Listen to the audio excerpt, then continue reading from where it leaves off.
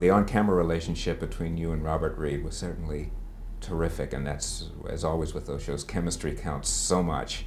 Um, uh, did you socialize much off-camera?